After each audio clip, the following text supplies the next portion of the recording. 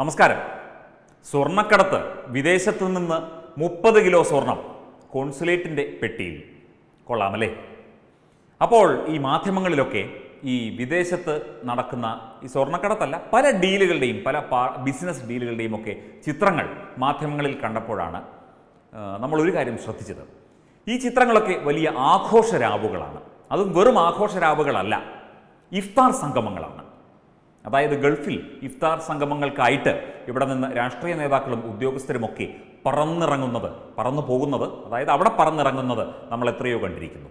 ഇഫ്താർ വിരുന്നുകളുടെ ഉദ്ഘാടനം, അതുപോലെ തന്നെ ഇഫ്താർ സന്ദേശം, അത് ജാതി മത ഭേദമന്യേ, രാഷ്ട്രീയ ഭേദമന്യേ എല്ലാവരും പോകുന്ന ഒരു പരിപാടിയാണ് ഈ ഇഫ്താർ വിരുന്ന്. UAE-യുടെ വിവിധ ഭാഗങ്ങളിൽ, ഗൾഫിലെ 6 രാജ്യങ്ങളിലും ഇഫ്താർ വിരുന്നുകൾ എത്രയോ ഇഫ്താർ വിരുന്നുകൾ സംഘടിപ്പിക്കാറുണ്ട്. ഇപ്പോൾ ഈ കോവിഡ് കാലത്ത് പോലും ഇഫ്താർ വിരുന്നുകൾ പലയിടത്തും ചെറിയ തോതിലെങ്കിലും സംഘടിപ്പിച്ചിട്ടുണ്ട്. ഇതിനു മുൻപും ഇഫ്താർ വിരുന്നുകൾ എന്ന് പറഞ്ഞാൽ വലിയ ആഘോഷമാണ്. ഈ ഇഫ്താർ വിരുന്ന് എന്ന് പറയുന്നത് സത്യം പറഞ്ഞു കഴിഞ്ഞാൽ വെറും ഇഫ്താർ വിരുന്നല്ല. നമ്മൾ ഇഫ്താറിനെ കുറിച്ച് കേട്ടിരിക്കുന്നത് എന്താണ്? ഇതുപോലെയുള്ള സത്യം പറഞ്ഞു കഴിഞ്ഞാൽ ഈ ചിന്താഗതി പ്രകാരം, ഖുറാൻ പ്രകാരം, അല്ലെങ്കിൽ ഖുറാനിലെ വചനങ്ങൾ പ്രകാരം, വിശ്വാസങ്ങൾ പ്രകാരം, ഇസ്ലാം വിശ്വാസങ്ങൾ പ്രകാരം പാവപ്പെട്ടവർക്ക് ഭക്ഷണം കൊടുക്കുക, അല്ലെങ്കിൽ വിശക്കുന്നവർക്ക് ഭക്ഷണം കൊടുക്കുക, അല്ലെങ്കിൽ ഈ നോമ്പ് കാലത്തെ, റമദാൻ നോമ്പ് കാലത്തെ ആ നോമ്പ് തുറ ആ ഒരു പവിത്രമായ ഒരു സംഭവമാണ്.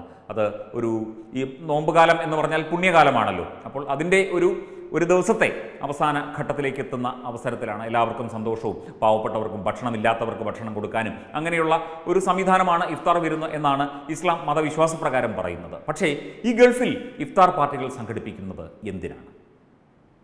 ഈ സ്വപ്ന സുരേഷുമൊക്കെ വിവിധ ഇഫ്താർ പാർട്ടികളിൽ പ്രാദേശിക വേഷധാരിയായി നിന്ന് പ്രസംഗിക്കുന്നതും ബിസിനസ് ഡീൽ നടത്തുന്നതുമൊക്കെ, അതിൻ്റെ ദൃശ്യങ്ങളൊക്കെ ഇപ്പോൾ മാധ്യമങ്ങളിലൂടെ പ്രചരിച്ചു കൊണ്ടിരിക്കുകയാണ്. ഈ ഇഫ്താറിൻ്റെ മറവിൽ എന്ത് നടക്കുന്നു? ഇഫ്താർ അല്ലെങ്കിൽ ഗൾഫിലെ ഇഫ്താർ വിരുന്ന് എന്തിനാണ്? ഇത് സംഘടിപ്പിക്കപ്പെടുന്നത് അല്ലെങ്കിൽ സംഘടിപ്പിക്കുന്നത് ആരാണ്? എന്തിനു വേണ്ടിയാണ്?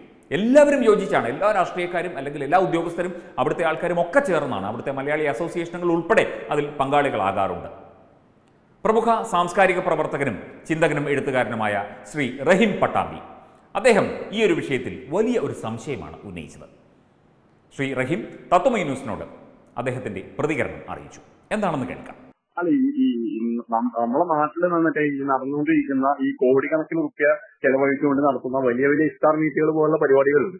ഇതൊന്നും എന്താ പറയുക, ആത്മീയതയുടെ ഒരു ഭാഗമായിട്ടോ ആത്മീയത എന്നുള്ളൊരു തരത്തിലോ അല്ലെങ്കിൽ അങ്ങനെ ഏതെങ്കിലും ഒരു വളരെ എന്താ പറയാ ഒരു സുതാര്യമായ പരിപാടികളായിട്ട് എനിക്ക് തോന്നിയിട്ടില്ല. കാരണം അതൊക്കെ തന്നെ ഇത്തരം ആളുകൾ, ഇപ്പൊ ഈ സ്വർണ്ണക്കടത്തിന്റെ വിഷയമാണെങ്കിലും ഇവരൊക്കെ എങ്ങനെയാണ് ഇത്തരം മീറ്റുകളിൽ വന്നെത്തിപ്പെടുന്നത്? ഇവർക്ക് അവിടെ അതല്ലെങ്കിൽ ഇവരാൽ നടത്തപ്പെടുന്ന മീറ്റുകളിലേക്കല്ലേ നമ്മുടെ ഇവർക്ക് കൊടപിടിച്ചു കൊടുക്കുന്ന നേതാക്കൾ എത്തിപ്പോകുന്നത്? ഇപ്പൊ രാജ്യം ഭരിക്കുന്ന ആളുകൾ, സംസ്ഥാനം ഭരിക്കുന്ന ആളുകളൊക്കെ അവിടെ എത്തുക എന്നൊക്കെ പറഞ്ഞു കഴിഞ്ഞാൽ, മുഖ്യമന്ത്രി ഉൾപ്പെടെയുള്ള ആളുകൾ അവിടെ എത്തുക എന്ന് പറഞ്ഞു കഴിഞ്ഞാൽ അത് ചെറിയ കാര്യം നമുക്ക് കണക്കാക്കാൻ കഴിയില്ല.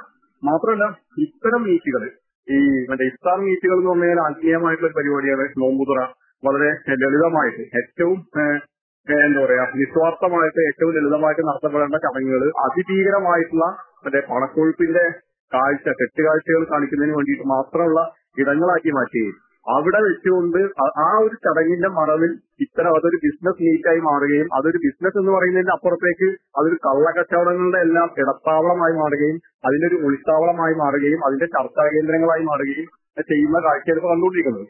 ഈ 30 കിലോ സ്വർണ്ണക്കടത്ത് എന്ന് പറഞ്ഞു, ഇത് എനിക്ക് തോന്നുന്നത് ഒരു മഞ്ഞുമലയുടെ അറ്റം എന്നൊക്കെ പറയുന്നത് പോലെ മാത്രമേ ഉള്ളൂ. ഇത്തരം നടന്നിട്ടുള്ള ഈ ചർച്ചകളുടെയും ഇതിന്റെയൊക്കെ ഭാഗമായിട്ടാണ് ഇവരെ നടത്തിയത് സംശയിക്കുന്നതിൽ യാതൊരു തെറ്റും എനിക്ക് തോന്നുന്നില്ല.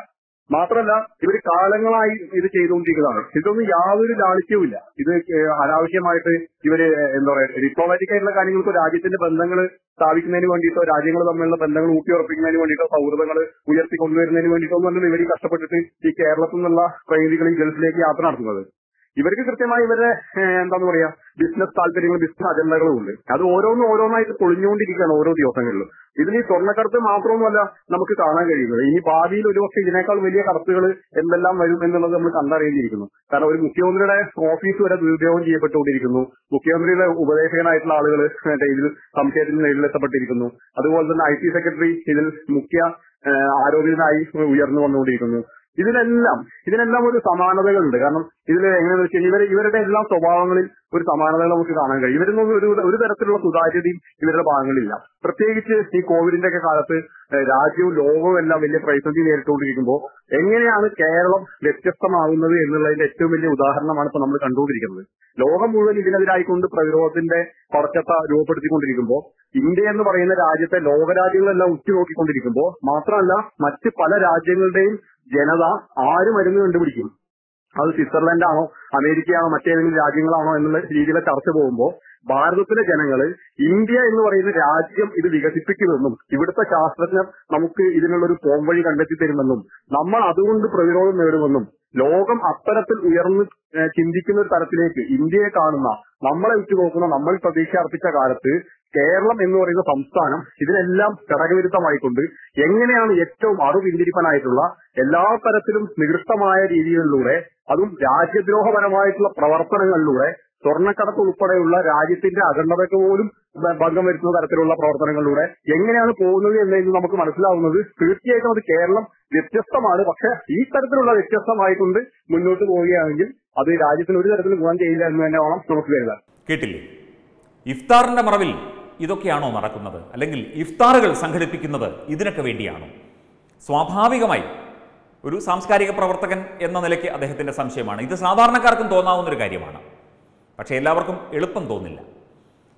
ഇത് ഇഫ്താർ വിരുന്നുകൾ ഇതിനൊക്കെയാണോ?